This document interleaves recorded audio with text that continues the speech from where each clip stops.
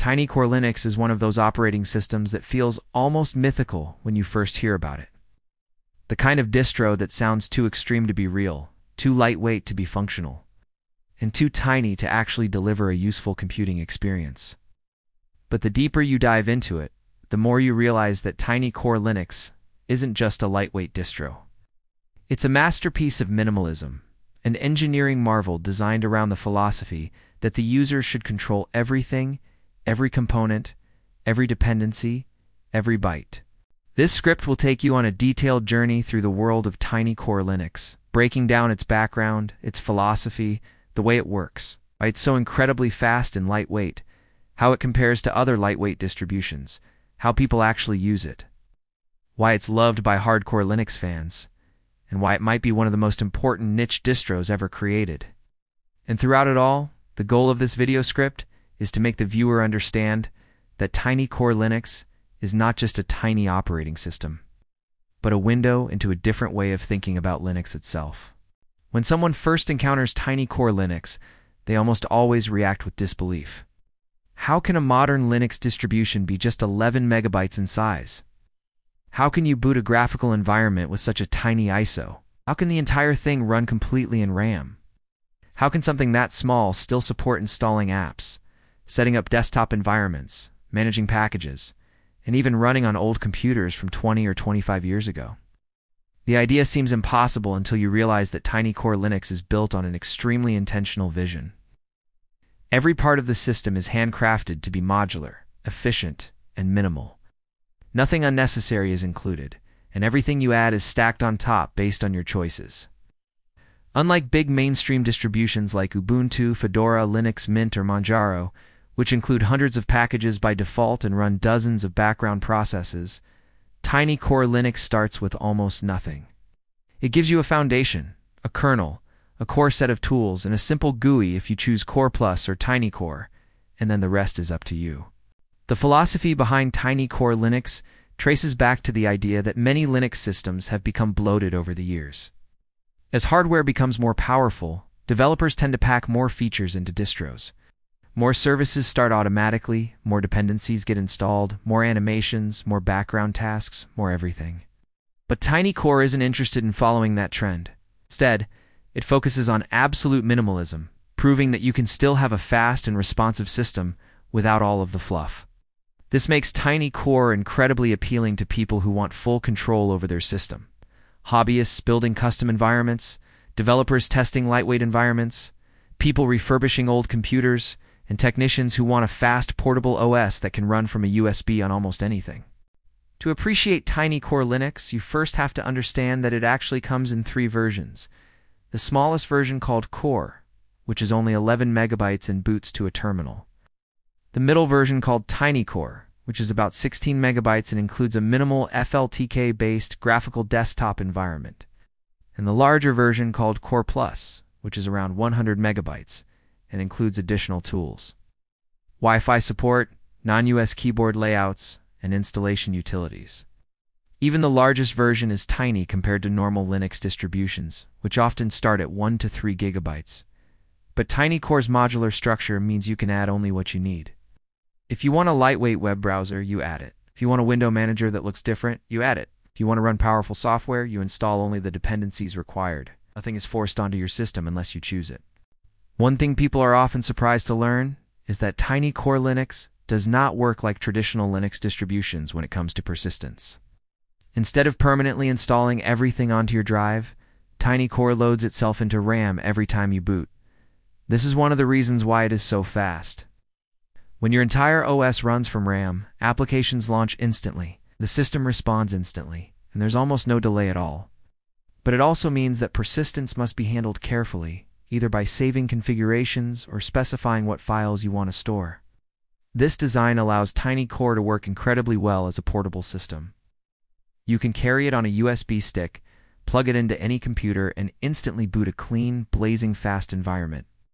Because it runs in RAM and doesn't rely heavily on writing to storage, it is also incredibly durable for flash drives.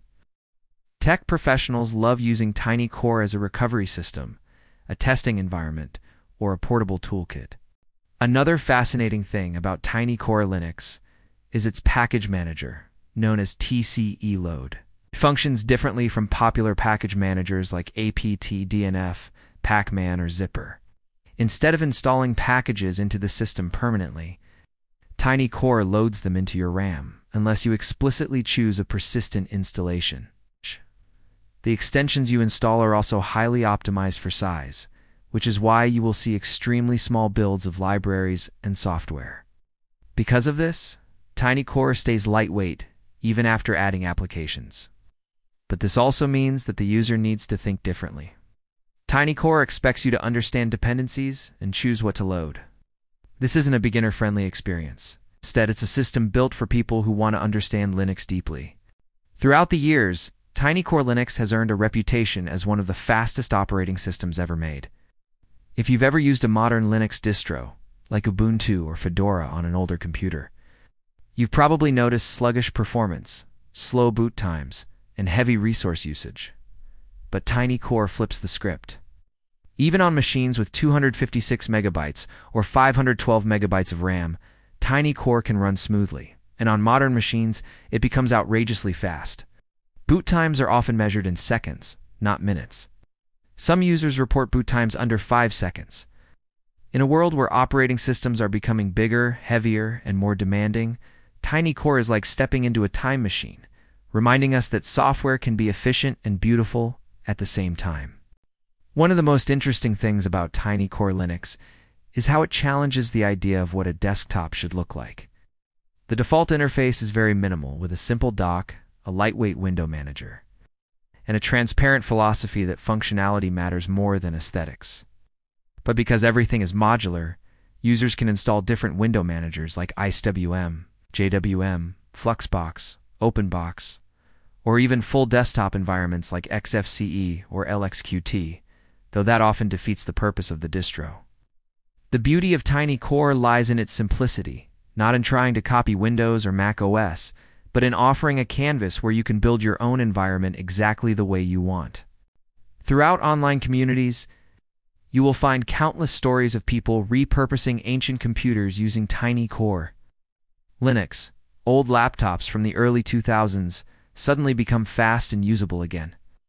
Systems that cannot run Windows 10, 11, or even some modern Linux distros find new life with TinyCore.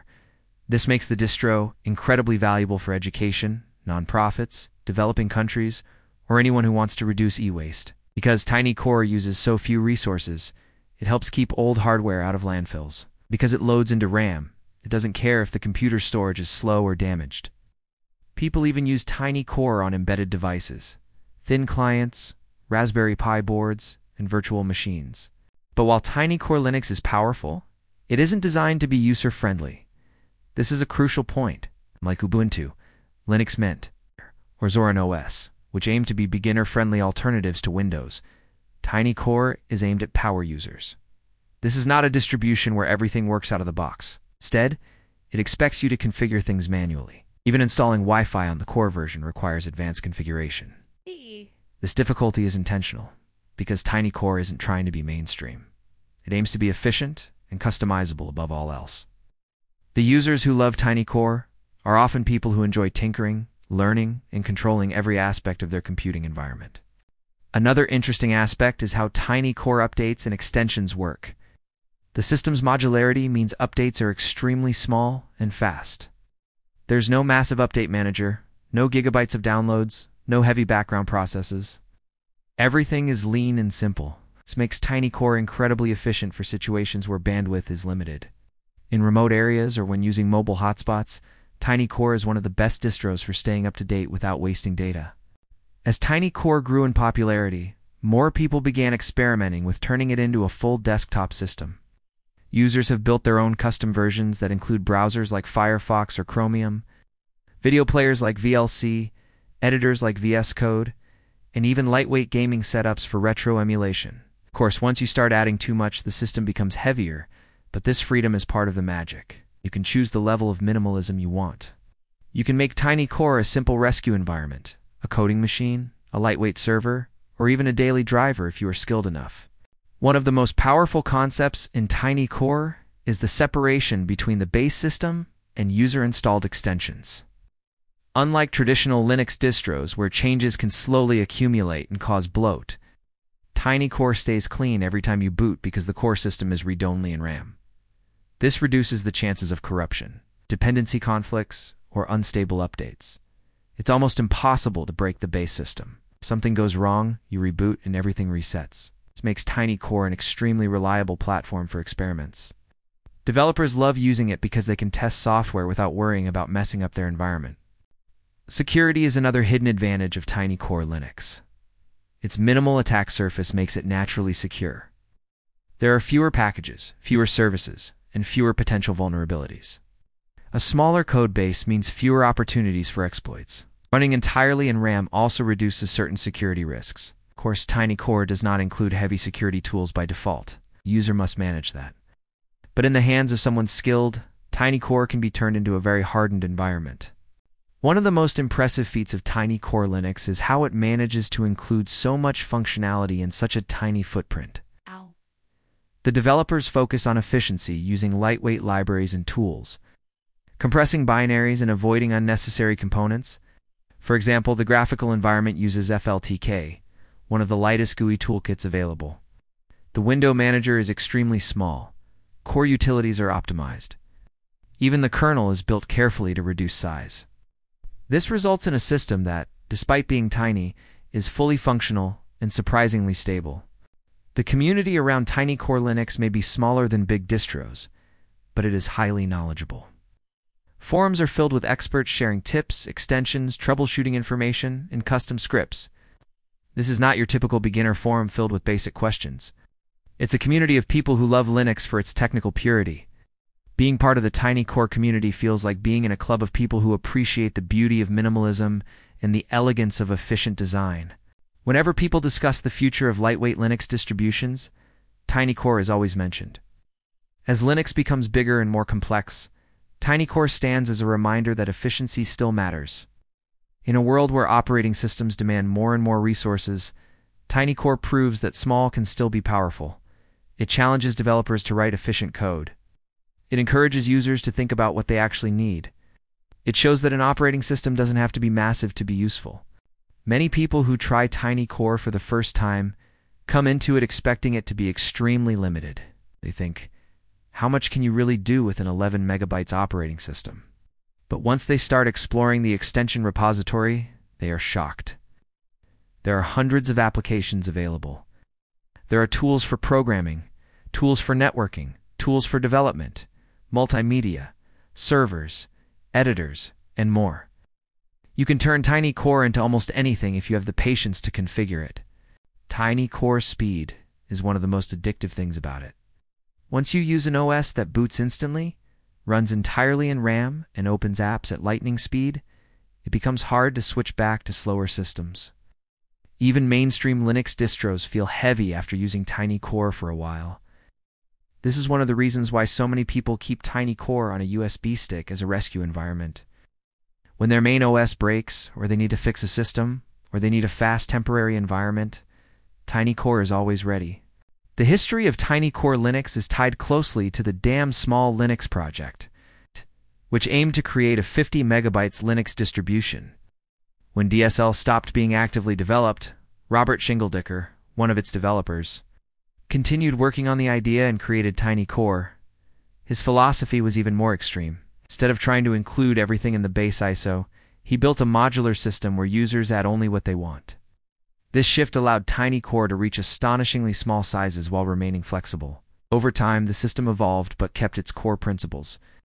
In modern computing, Tiny Core Linux stands out as a symbol of elegance, efficiency, and technical mastery. It teaches us that minimalism is not a limitation, but a strength. It asks us to reconsider what we really need in an operating system. It empowers users to build systems tailored exactly to their needs, instead of accepting whatever default someone else decides. And it opens the door to creativity, experimentation, and understanding. Even though Tiny Core Linux is not for beginners, it is one of the best learning experiences for anyone who wants to understand how Linux works at a fundamental level. Running Tiny Core forces you to think about file systems, permissions, services, dependencies, and hardware. It gives you a deep appreciation for simplicity. It shows you how powerful Linux can be when stripped to its essence. Whether someone wants to revive an old computer, build a custom portable OS, create a lightning-fast environment, learn Linux fundamentals, or simply explore something unique, Tiny Core Linux offers something truly special. Not the future of mainstream Linux desktops, and it doesn't try to be. Instead, it represents a different direction, a direction focused on efficiency, speed, and absolute control. Tiny Core Linux is more than just tiny, it's brilliant. It's more than minimalistic, it's intentional. It's more than a distro, it's a philosophy. And for anyone who loves technology, it's an eye-opening reminder that sometimes less really is more.